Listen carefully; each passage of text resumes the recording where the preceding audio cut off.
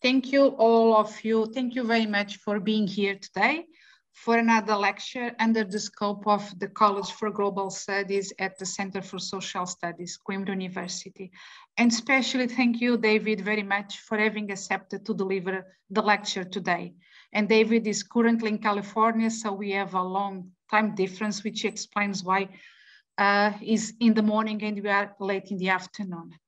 The College of Global Studies, which is organized around the key lecture, aims to be a forum to critically address the processes of globalization, identifying crucial problems of the contemporary world as a starting point for a broader exchange of ideas in a provocative and constructive way.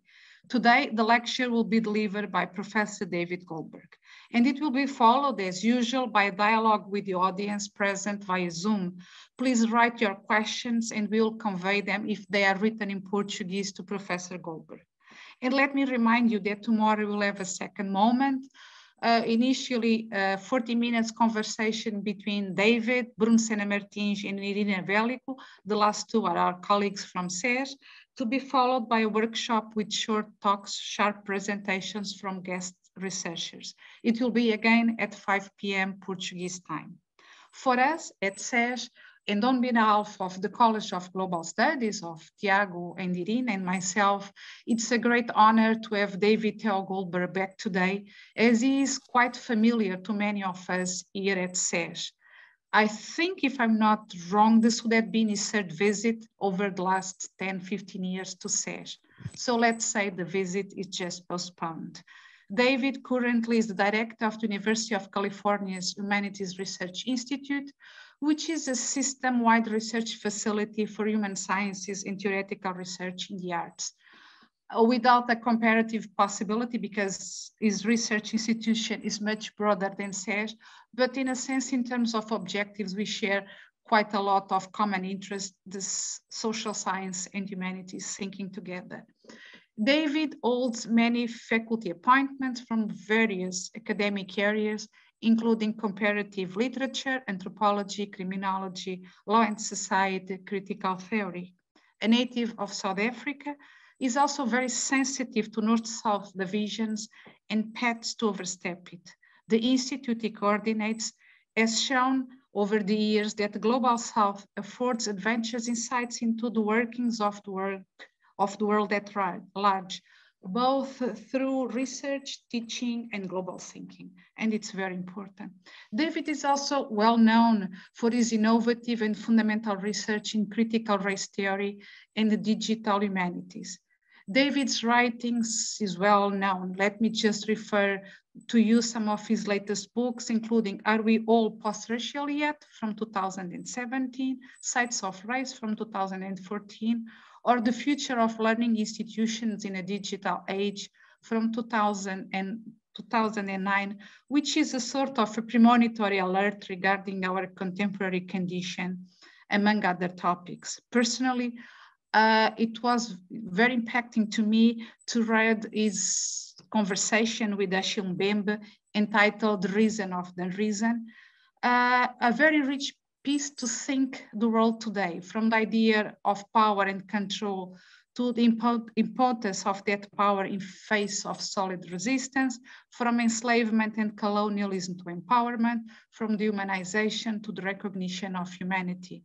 Today, we will be given food for thought regarding the impact of the growing presence of algorithms in our lives.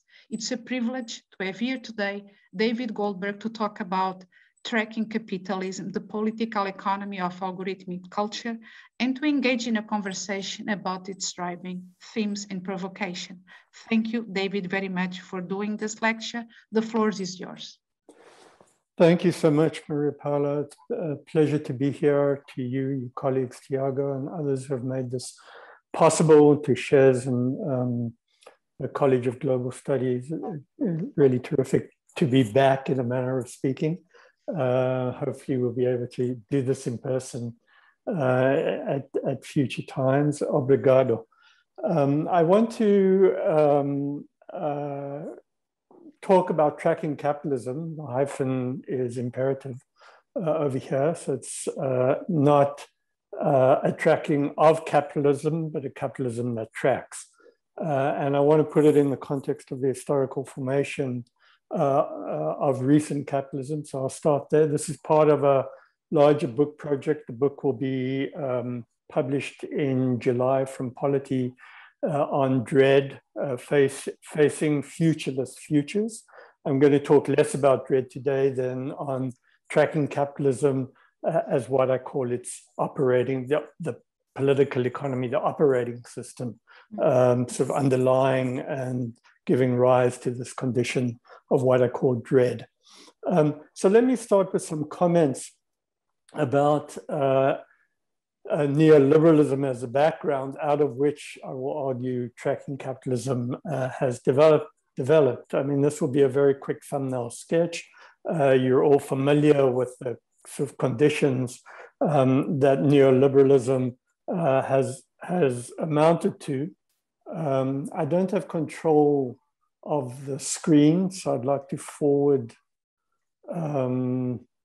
if I can forward slides, just talking about the way in which neoliberalization is made up of a set of driving conditions. I mean, first, of course, is the well-known financialization of everything. If you look at these two graphs on your left-hand side, you will see the way in which financialization across the last 170 years, is 60 years up to 2009. You'll notice that in the 1930s, it went, well, 1920s, it went up dramatically and then fell until after the Second World War.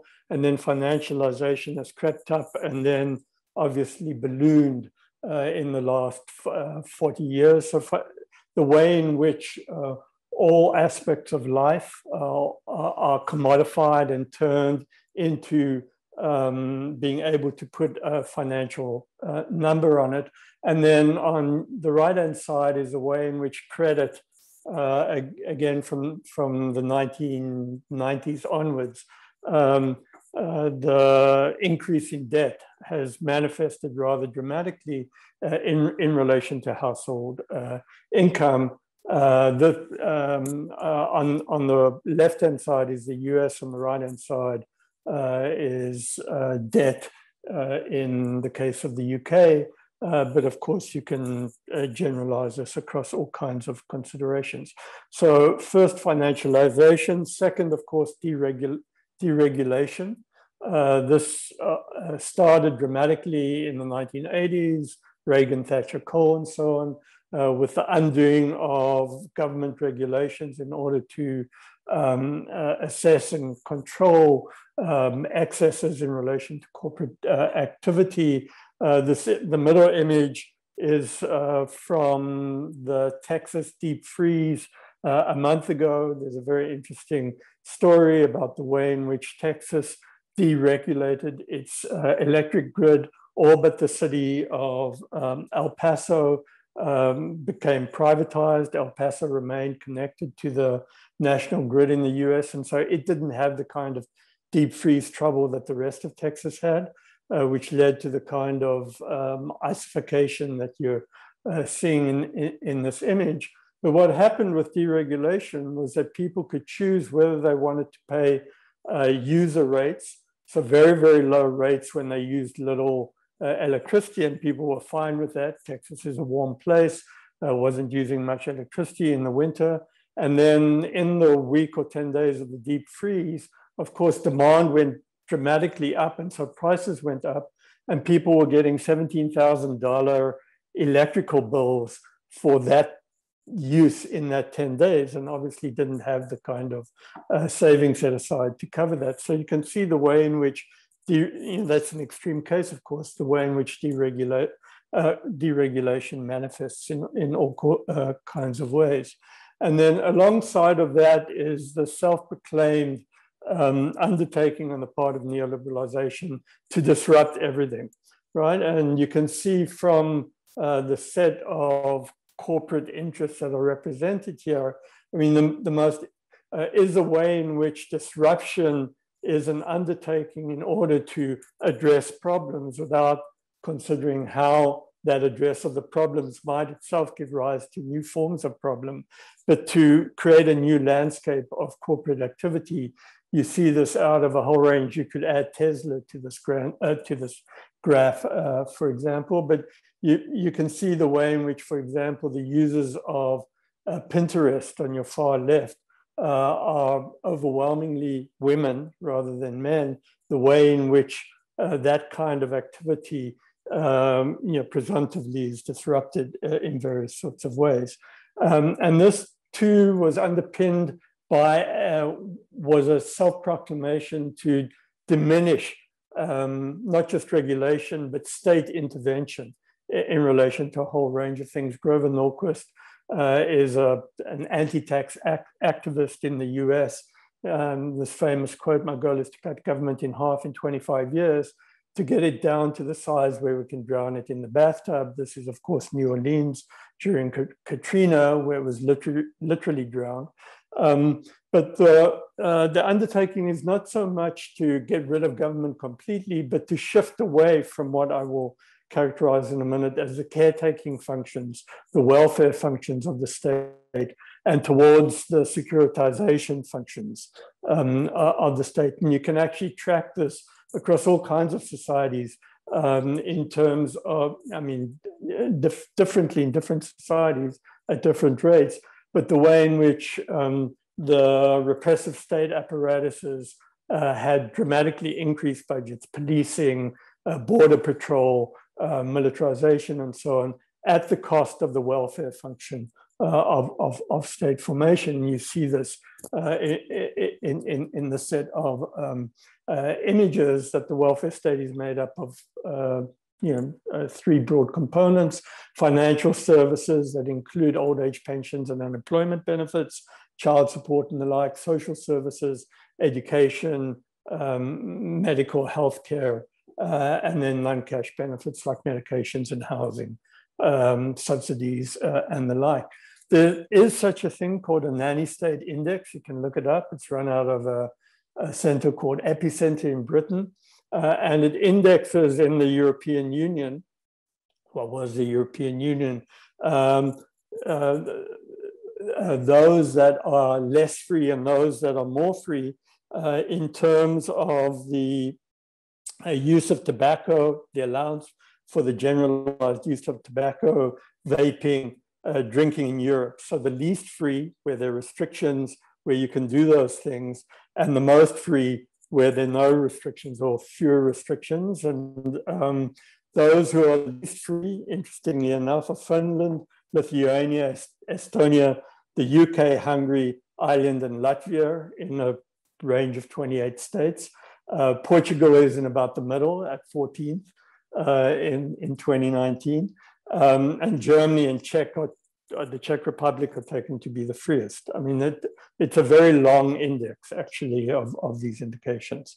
And then what you get also out of this is the kind of personalization, I'll come to this in a minute, personalization of responsibility, but that sense of neoliberalization restricting freedom, where you can see you can't take pictures here, you can't walk your dog here, you can't, et cetera, the insertion of the state into the way in which individual responsibility and personal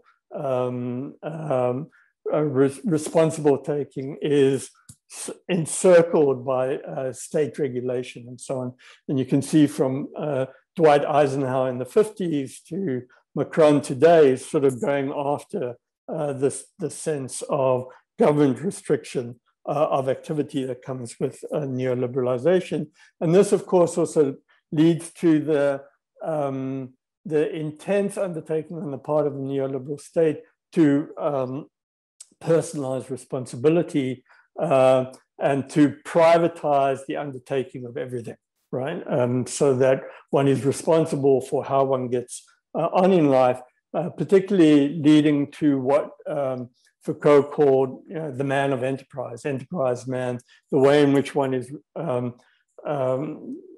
given responsibility or take responsibility for your own life, your own career, for what you want to do, where you want to go with yourself, how you want to conduct your career and so on and so forth. And then the development of an ecosystem of you that surrounds that in terms of the kinds of corporate structures that emerge in the wake of that turn.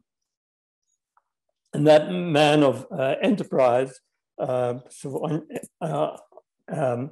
enterprising man is to refer the proliferation of endless opportunities, which comes with the mandate incessantly to strive for oneself, to make something more of oneself.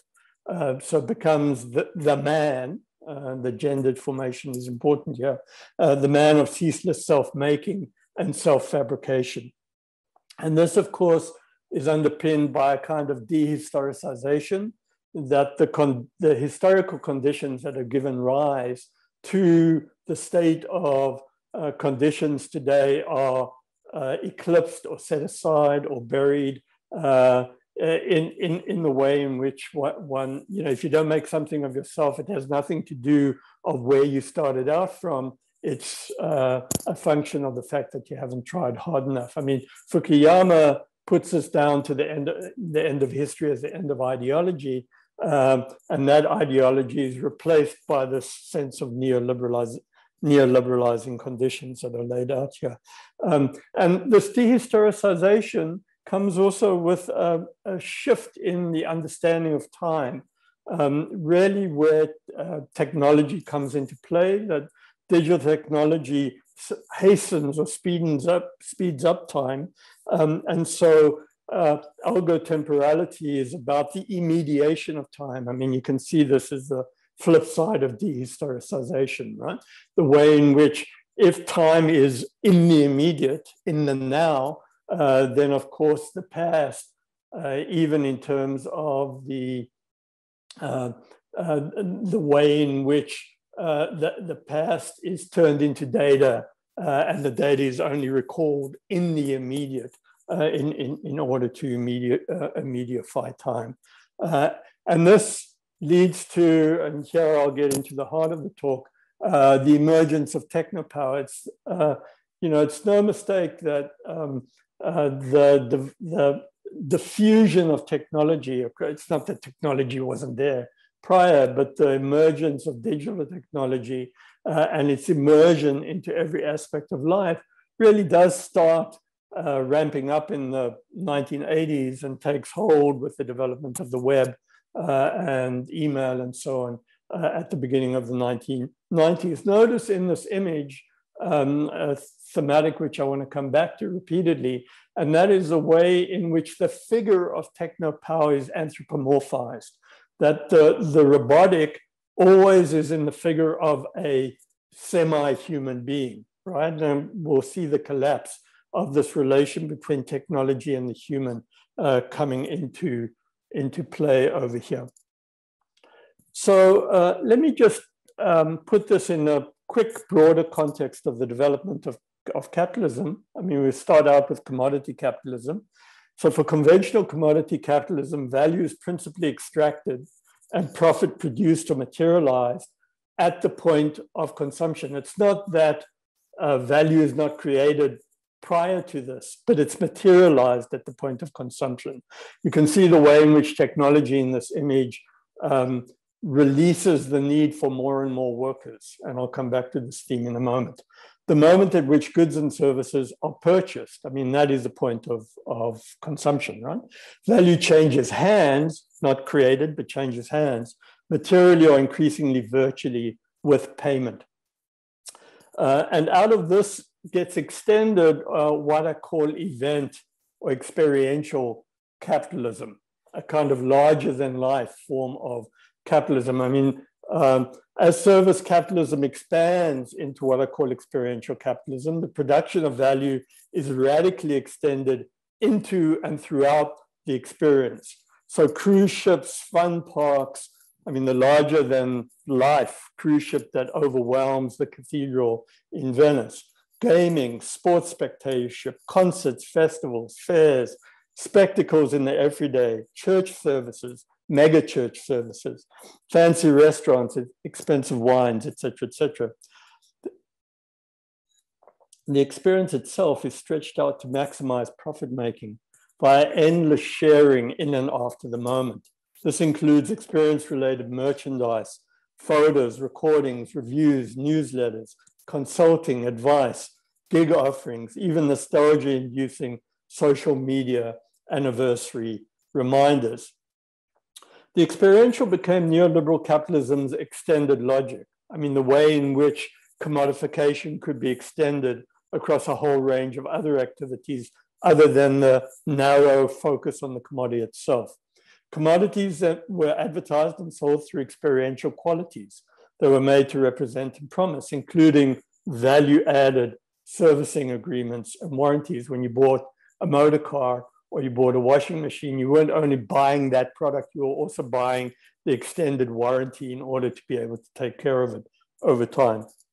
It is neither happenstance nor inconsequential that the experiential and its make-believe culture assumed the public face of neoliberal capitalism. This was coterminous with the exorbitant but far less evident, even grey rise of speculative finance, a kind of backroom sort of undertaking, privatizing individualism, more or less anonymous virtuality, and boring back-end digitization. So the experiential came to be the loudspeaker, you could say, of otherwise far less visible and celebrated success. One went to a restaurant and ordered, if one was a financier in the center of London, and ordered a $1,000 bottle of champagne in order to show how successful you've been in that back end. COVID-19, the pandemic, not so much momentarily ended as upended the conditions of possibility for experiential capitalism. I mean, the very outbreaks in Europe and the United States, for example, were exactly on cruise ships and in mega church services. I mean, South Korea, for example, right, the first outbreak was in a mega church service. It did so both by exhibiting their deadly impacts and by curtailing the broad range of experiential possibility. Cruises and large church services, as I say, became ground zero for the viral spread. The lockdown requirements delimited the conditions of possibility for robust consumptive experiences. So the experiential both reveals and conceals. Value reveals itself in the experience. Focus on the experiential conceals the circuits of capital, production and delivery of the means to enable the experience. To take one example, consider the route that exotic foods takes from the place that it is discovered and then brought to the restaurant table in Europe or the United States or the global north, right? And the lack of immunity to the pathogenic illnesses those exotic foods may unleash and find its way, right? One then has to get the drug to treat it, which finds its way from a Chinese lab and factory where it is likely produced into my possession. Those circuits of delivery are completely invisible to at the point of consumption, right? They're hidden from view.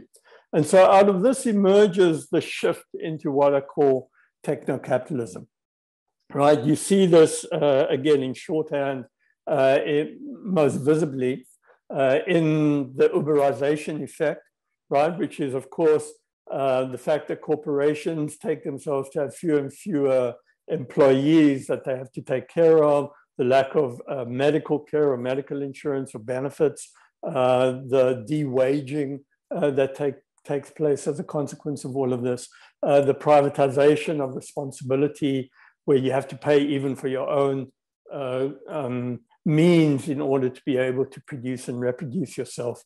So in Uber's case, the motor car, right, you're responsible for it, they don't cover the wear and tear on the car and so on and so forth, on the one hand, and then in financial markets on the other. And again, you see this anthropomorphizing of the robot, which is driving the massive acceleration of investment in the market. Already more than half a decade in the making, techno-capitalism began to suffuse in the takeover. You see this in notions like platform capitalism, algorithmic capitalism, and the like. these then not so much practices as instruments, the infrastructures of the newly elaborating capitalism. In the age of surveillance capitalism, Shoshana Zuboff, that book, traces the developments of the history of capitalist form. She starts really in the late 19th century. You could go back earlier behind that to mercantile capitalism and so on. But she says capitalism is scaled from the production line through mass production to sequenced waves of managerialism, service, and then financial capital. The latest and most dramatically profitable form she identifies as more intrusive by far than any previous mode. Online user data, which of course data surplus, are collected on a massive scale through the ubiquitous embedding of cookies in browsers, as well as sensors and monitors in the general landscape. They generate together personal user-navigated activity profiles on the basis of which subjects will be targeted commercially, economically, politically, you could say even criminologically, right? So this massive collection of data becomes a driving force of data surplus, which then drives profitability in contemporary capital. No internet user, generally no one connected to or navigating any grid, digital or infrastructural, is immune. I mean, the fact that we're online over here speaks to this. Personal user and activity data are declared the private propriety products of the corporations collecting them. You don't own your data. The corporations, Google, et cetera, are taken to, are taken to be the owners of them. Users seed the data on the basis of user agreements, largely illegible and incomprehensible to all but the lawyers, and maybe not even them, composing these user agreements. Users are merely one click away from disowning the user data and disinheriting, ceding to some anonymous corporate entity their user, profiles. So Zuboff calls this surveillance capitalism. Right, surveillance capitalism is a surveillance from the top down, right? It's a kind of oversight of everything that is going on underneath its gaze, right? I remember visiting, I don't know, the Tel Aviv airport about 20 years ago and marveling at the fact that every move you were making within that airport structure was overseen by hidden people and hidden cameras. That's what she means by the way in which this transformed into surveillance capitalism. It is a capitalism that pries into and logs every porous activity of contemporary lives. Data are generated through the web browsers used, through mobile phone and tablet usage, and location, consumption and navigation, online and off. Surveillance is meant to capture the technological intrusiveness where nothing is off limits to data harvesting. But contemporary capitalism, the profiles it creates are more concerned with patterns of navigation than content of consumption. So I'm shifting into an argument that breaks a bit with Zuboff here. This is not to say that surveillance and content concern are irrelevant, of course not. Rather, the emphasis has shifted. The title of a book one is caught up on Amazon is of more immediate focus. Its metadata more readily inscribed than the contents between the covers. Tag terms are more directly generative for harvesting than political or philosophical argument the publication might be making. On this count, Das Kapital is equal to the wealth of nations, so long as it's generating the same number of sales or leading to sales of other titles alongside of it at the likes of Amazon, and so or embeds a kind of security threat, right? So it may be more accurate to term this not surveillance capitalism. I'm going to contrast it with what I call hyphenated tracking capitalism, a capitalism that tracks pretty much everything. So what to make of this tracking capitalism? The operating system for which is predicated on tracking everyone and everything. So here you see the way in which digitally managed profiles are created by the feeding of all this data into singular platforms. And this really started the shift to this. I mean, the shift started, as Zuboff says, in roughly 2001, when Google moved from a search platform to an advertising platform. But it really ramped up in 2014. Jay-Z, the rapper, played a gig in Toronto. By geo-tracking their smartphones, a marketing and analytics company was able to determine that roughly 13,000 fans attended the concert, but they were more concerned not just with the numbers of attendance, but really with what the people were doing before, immediately before, leading up to the concert, where they went afterwards, and what they were consuming. So there was a significant shift taking place from about 2010 onwards that this 2014 concert kind of manifested. Digital technology has dramatically transformed our worlds. Work, play, learning, education, politics, recreation are all conducted differently in the wake of its development and almost universal adoption. We communicate, interact, consume, exercise, mind our health, bank, invest, travel, not just with greater speed, but in significantly contrasting ways to the way we used to, at least those of us old enough to have been there beforehand. Even writing, reading, and cultural production, of course, are more generally have altered as a consequence. Personal computing and mobile devices are within arm's reach through waking and even sleeping hours. Life, you could say, no longer turns off. As the Jay-Z event signaled, all this was upending socioeconomic, political, and cultural life in completely unanticipated ways. The large-scale changes of this past decade have had less visible but equally telling implications for work profiles and positions, for who gets hired, for what functionality, as well as in assessing job performance. I'll give you some examples in due course. The digital has taken its disruptability as a definitive operating condition of its widespread application. It disrupts long-standing and taken for granted modes of production, work structures, and practices. So conceptions like born digital and digital native reveal a contrasting time and culture before and after. You know, BD and AD become the before digital and after digital in this temporality. And what this also led to was a dramatic shift in the way in which jobs are conducted and who or what populates these jobs. There's been wide projection of automation and job loss, a very wide range of prediction depending on the study that you look at, between 30 and 60% over the next quarter century, by say 2035, even 15 years of job loss of personal jobs to robotification. A McKinsey report says that 30% of US jobs will be lost in the next decade or so. A more conservative report from Oxford Economics says that 10% of manufacturing jobs will be automated in the next decade. China is leading the way over here rather dramatically. So 12 million jobs in China in the next decade will be robotified. In the US, 1.5 million. In the EU, 2 million jobs. In South Korea, which only has a population of 20 million, 800,000 jobs are projected to be lost in all of this. So in the past 5 years, robots have become less expensive, now undercutting the manufacturing costs of human labor. Microchips process more powerfully, batteries have longer lifespans, and network operating systems have become significantly what gets characterized as smarter.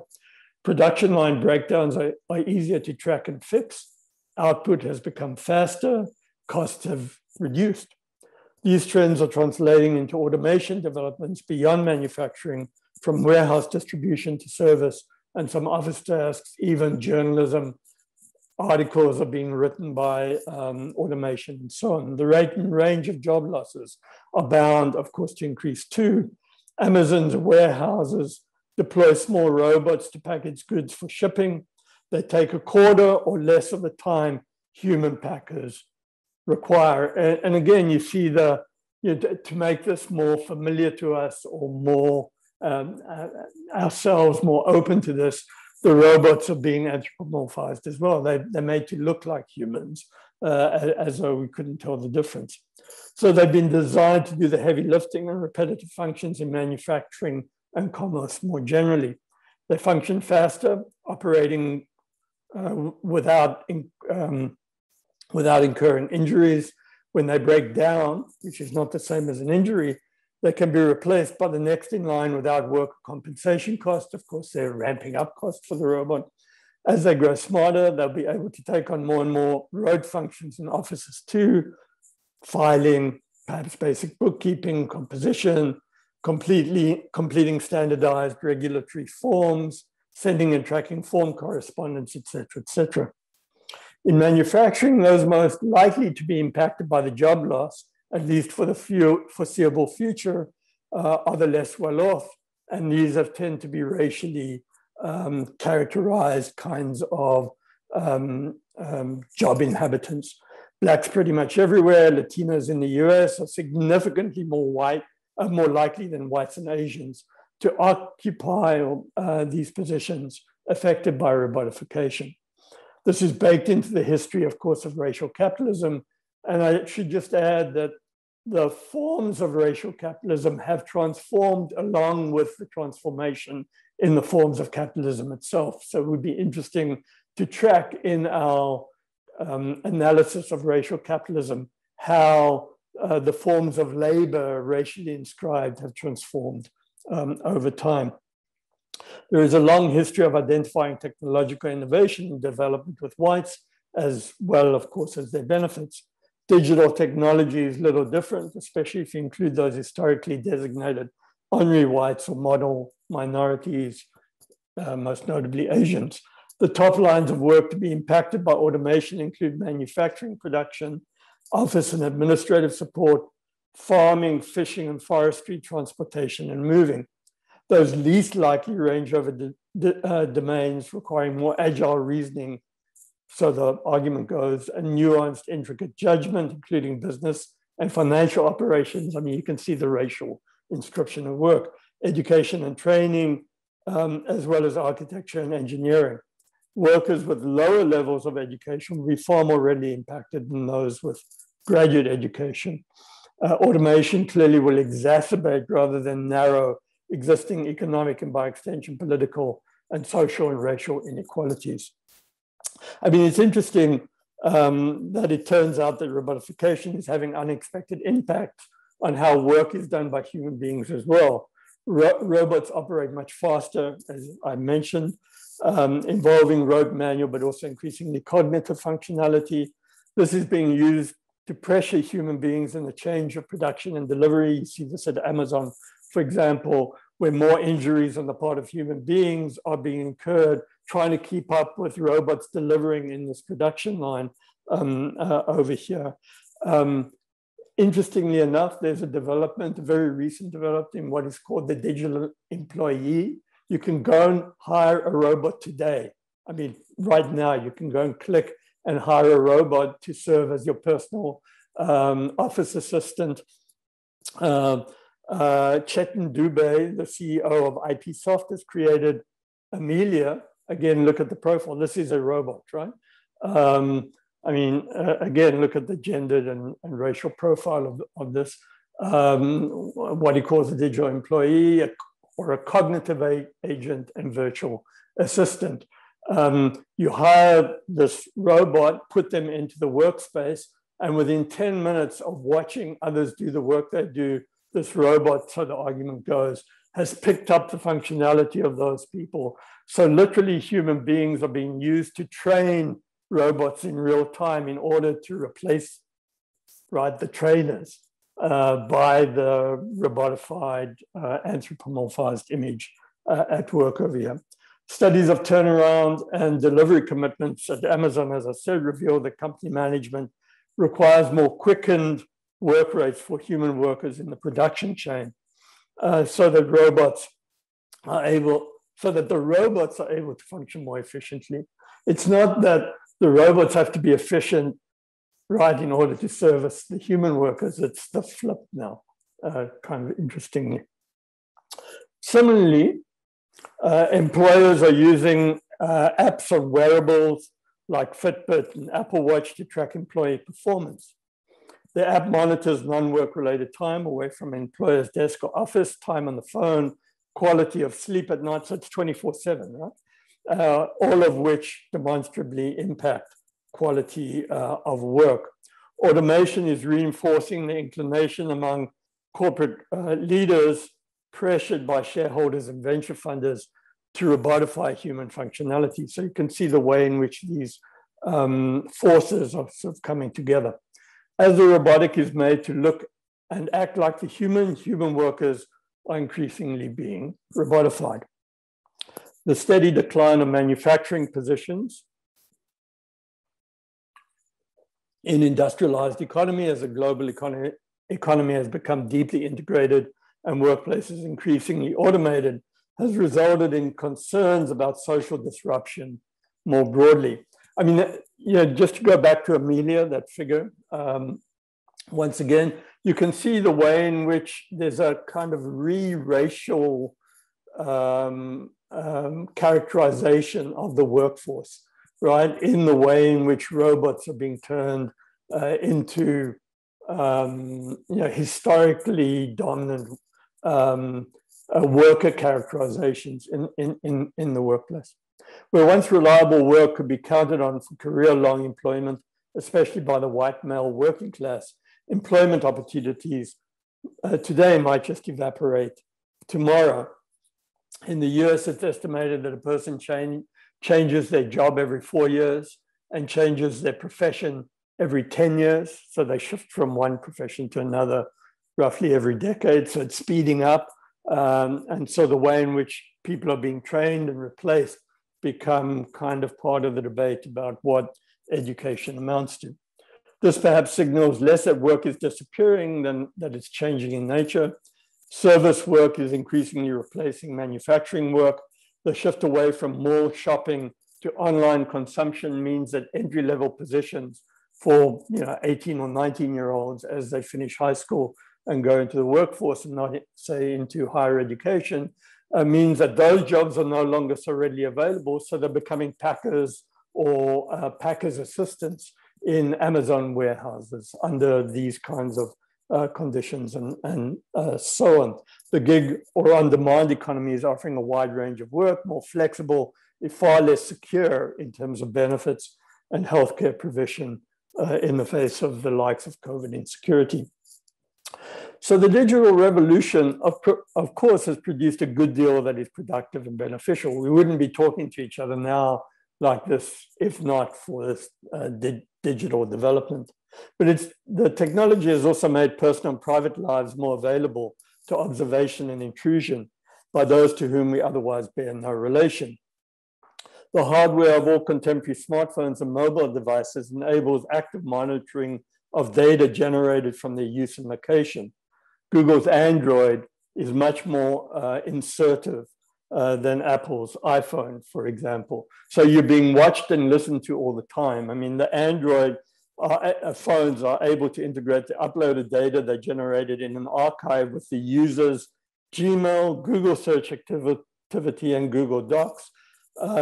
Google Assist enables recordings of conversations occurring within earshot of its microphone, adding these to the database too. So there's a constant stream of data, more often than not, made available for purchase by then third parties. That's why you're getting this stream all the time of requests to buy this, do that, and so on and so on.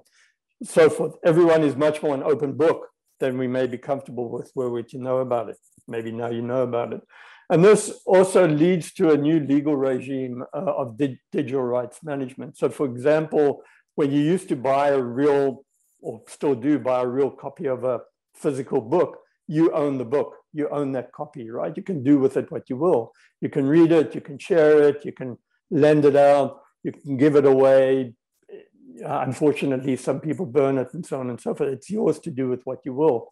The digital copy on Kindle or Amazon and so on that you purchase, right? If you look at the user agreements, that belongs to you only for a determined amount of time, a year, 5 years, whatever it is. at which point that ownership ends and reverts back to the corporation, right? They can, and you can't share it. You know, it's only one IP address that it can go to, and so on and so forth. I mean, there are struggles against it, readers against digital rights management, for example. But this is the way in which the legal regime is transforming under our nose. Algorithms, of course, provide the operating logic for the software running all these digital devices, producing patterns of the way in which we connect with each other and operate in the world. This process makes actual, what Zuboff calls actuating, the personality each person is projected to embody, at least digitally, by encouraging, if not expecting them to produce the preference schemes it presents to them. So surveillance, as I said, she characterizes as a generic term for attending closely to persons, monitoring their moves and thoughts.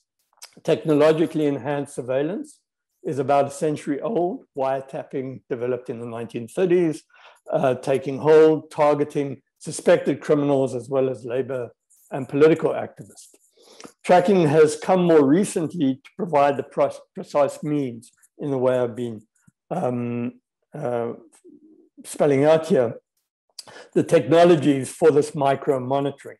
A considerable network of digital piracy sites and practices has emerged, devoted in the name of a global commons to making freely available pretty much any publication or media product, copyright be damned. So there's a counter movement to all of this that one needs to acknowledge. The corporations holding ownership rights seem less concerned about protecting the contents of the products, as I say, than perhaps relatedly about tracking and restricting access to sustain demand and therefore profitability. I mentioned Jay-Z, the tracking at the concert, but Tsinghua University, for example, in Beijing, the police track the way in which everybody operates. I mean, this is generically Chinese now, right? They track you through your phone, which you're carrying around you all the time and expected to have on. So if you're driving a car on the Tsinghua campus and you're, say, driving 33 kilometers an hour in a 25 kilometer an hour drive zone, you'll get an in-time text message with a photograph of your car and license plate as you're driving, telling you you are speeding, to slow down, and if you don't slow down, you will be fined. Or if you do this repeatedly across time, you'll be fined, and the condition will be added to your social credit score, right?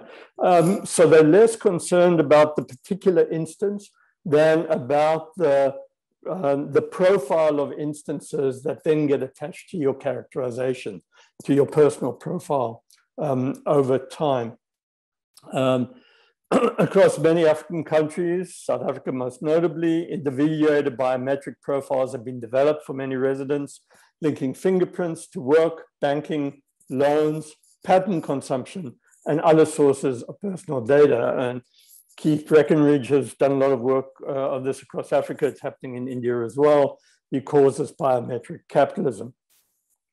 More intrusively, sensors are being embedded, sometimes forced, in the Chinese case, sometimes by choice, into people's forearms, right?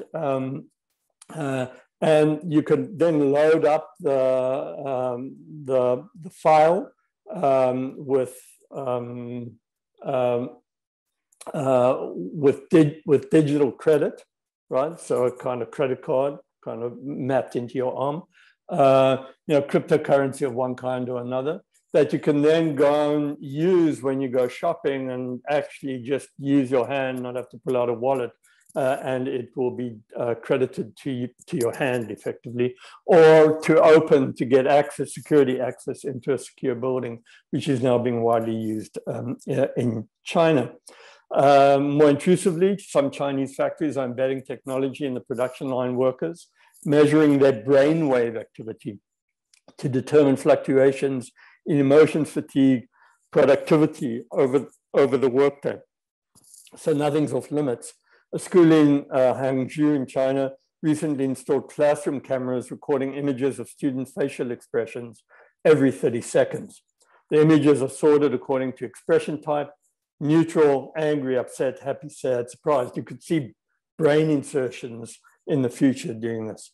The assessment serves not just to enable the teacher's in-time adjustment to maximize teaching success, but to keep a kind of disciplinized, minute-by-minute teacher assessment, associating student emotional responses to teacher effectiveness, student attentiveness, and potential success. One shouldn't think that this is only happening in China in a variety of ways. It's happening in societies like the United States. In the interest of time, I'm going to skip some things.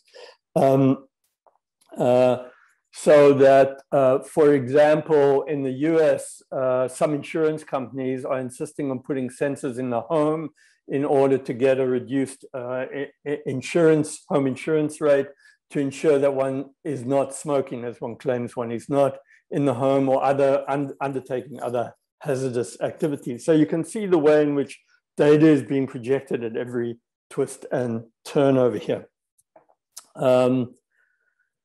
Early digital tools were promoted in the interest of reinforcing the democratic impact. Social media enabled crowdsourcing, flash mobbing, and sophisticated encryption technologies like blockchain have served populist democratic initiatives, sometimes with enormous impact.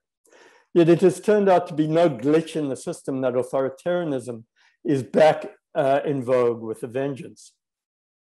Right, you can see the way in which here really privacy laws. I mean, this is a quite fascinating image. So in the United States, which is green, laws applied, privacy laws, the use of data, right, apply overwhelmingly not in the private corporate sphere, but in the public sphere. In China, it's the flip, right?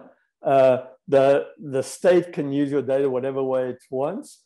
Corporations are restricted to using your data in various ways. So you can see the way in which all this plays out in various conditions. It is being embedded by those with overriding means and inclination as a feature of the operating system, if masquerading as openness and transparency. It's not a bug, it's a viral condition and not an anomaly. Huawei has ratcheted up tracking's operating system, driven by the direction of China's state authoritarianism and drawing on the resources of state capitalism. Data, you could say, are the new raw materials. Data harvesting, the tool set. Harari, Yuval Noah Harari calls this digital dictatorship. The capacity of the digital to dictate what to do in matters of life and death, as supplemented by data sovereignty. Tracking capitalism then mobilizes and applies algorithmically driven technology to track the movements, virtual and physical, of almost everyone and everything nearly everywhere. Real-time data are incessantly updated and related to the vast existing database to project movements, acts, desires, interests, commitments, possible acts, and their probability. The pressure to track has been dramatically heightened, of course, by the pandemic. Think of tracking and tracing as a condition. So it should come as no surprise that the large tech companies, those exactly that have been instrumental in institutionalizing the sociality of tracking, have also been so pandemically profitable. I mean, yeah, one can go on in this kind of, let me sort of fast forward a little bit. So to contrast surveillance and tracking over here, surveillance proceeds by monitoring the content people are communicating. Tracking, by extension, plots movements and networks. Surveillance reads off threat, danger, performance from the content of communication and interaction. Tracking reads off from people's activity, from their metadata, likely future behavior via prediction algorithms, from relational data about movement, networks, lines, rather than content of communication. The data in that sense supposedly dictate. Surveillance thus requires tracking. Tracking presupposedly does not necessitate surveillance. Tracking seeks to evade the charge of privacy violations that surveillance perennially suffers by insisting it is content neutral. So, obviously surveillance goes in and looks at everything you're doing, violating privacy. Tracking claims that it's not looking at the content, it's just looking at the networks of relation and interaction that is taking place. So tracking updates surveillance. The virtuality renders tracking's technology less visible, more anonymous, perversely less deeply intrusive, while more pervasive and stealthy than surveillance. Tracking generalizes, you could say, drone logic. It is the eye in our everyday technology seeing everything, faint enough to overlook while perpetually in play, posing as your friendly enabler to advance your interests. You all get accepting our cookies make us work better for you, right? I mean, that's tracking at work, right? Tracking, in fact, is a declaration of war on all. There's a case, right, even when people are traveling, right, you are being tracked. I mean, so A.L. Weitzman, the forensic architecture person who's a good friend, was refused entry into the United States because he'd been, I think it was to Yemen, and he was asked who he interacted with when he applied for a visa.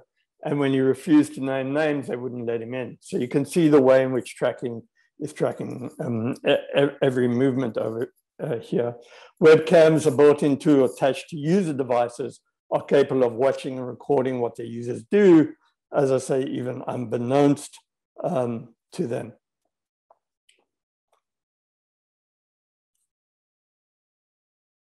So Zuboff calls all of this instrumentarianism. And I want to give a different, to the surveillance condition, the way in which information is drawn together.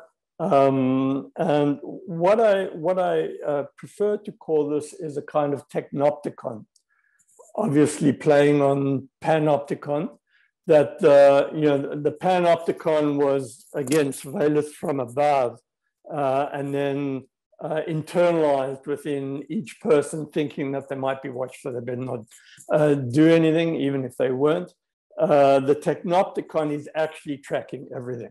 And then that gets internalized into subjectivity, and the results sort of get fashioned. You can see the authoritarianism at work in the very notion of hive mind.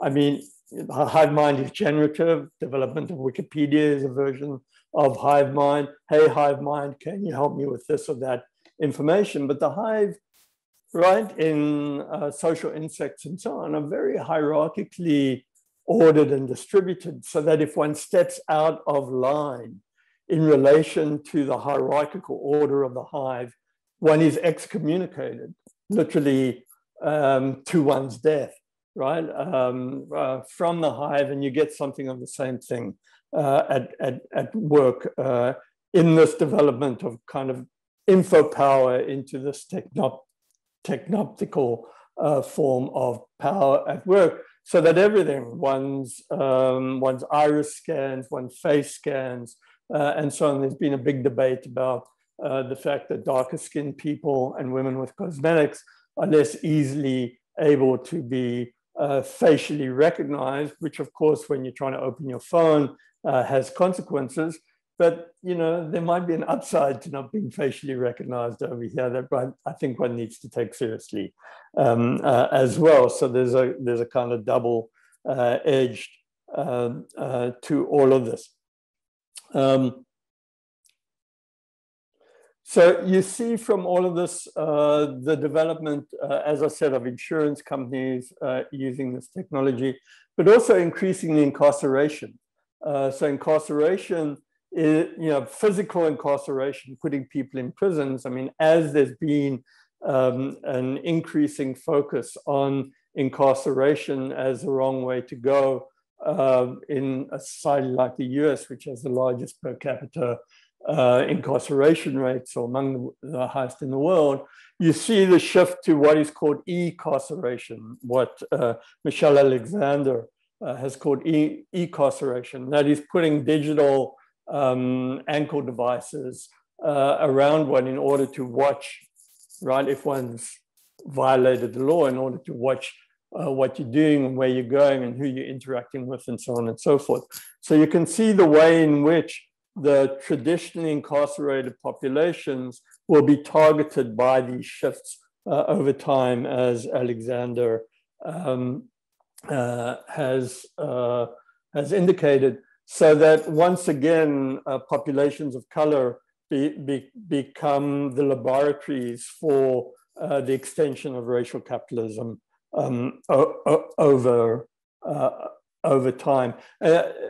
And this kind of technology is being used in universities as well to monitor attendance in classes, so that people are asked to leave their phones on and come in and register their attendance through a digital device to make sure that they're attending class and not skipping class, that they're showing up, if they're living on campus, that they're showing up for meals. It's supposedly part of the caretaking function of the university. But again, everything is being mapped as a result of all of this.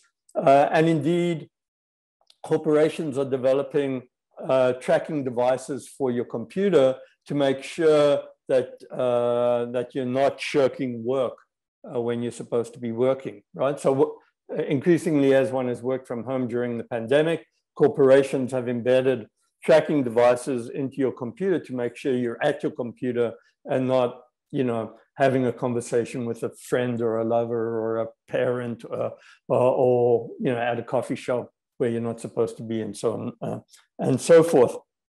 The dramatic expansion of homework has developed a new app, aptly called Sneak, S-N-E-E-K. It photographs workers at their home desk every 5 minutes, ensuring that their productivity, and by extension profitability, is not lagging. So to try to bring this to something of a close, these factors in political economy prompt a spiral in contemporary anxiety, heightening a pervasive sense of uncertainty. Life-sustaining resources seem not to be readily available or to quickly evaporate. Unanticipated disasters, whether environmental or political, appear more dramatic and potentially deadly. One cannot know when next one might participate in taking for granted practices, from social gatherings to traveling and attending crowded events. Invisibly tracked interactions by government, corporations, or hackers materialize almost daily. We saw with COVID how unprepared we all are for these predictably unpredictable eruptions, and private personal information threatens to crystallize when least expected. So you can see the way in which, you know, Facebook, which has 2 billion users, becomes a way of both tracking and commodifying tracking, and then also transforming that tracking. I mean, think of Cambridge Analytica, right? Into sort of political surveillance and activity, you know, tracking one's digital footprint over time through these data information feeds, so that one is not just being surveyed from outside, one is being internally tracked through one's every waking and sleeping hour at this point in time. And so I'll end just by pointing out that this is ramping up, not just through the likes of epidemics, pandemics like the one we've been witnessing, but also is likely to be following us around through kind of environmental disasters that are pending and so on, where the landscape is being tracked as much as human beings active in it. And I'll end there. Next exit might be no exit. I'll leave it at that. Thank you very much.